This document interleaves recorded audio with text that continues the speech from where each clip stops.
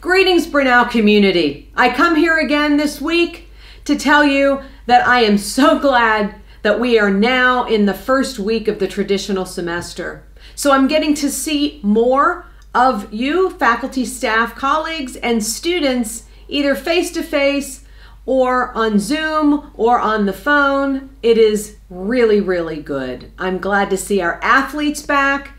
I'm glad to see our club members back, and I'm glad to see our faculty and staff who are teaching and supporting them back.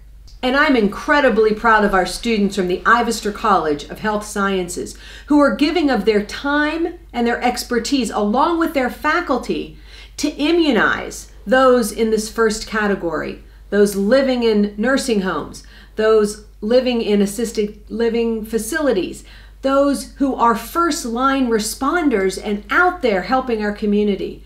The impact that our students and faculty are going to make on our community is incredible, and I am thanking them in advance for what they're going to do, and I can't wait to report on the impact that they make. And I must, as always, emphasize we are still in the thick of it.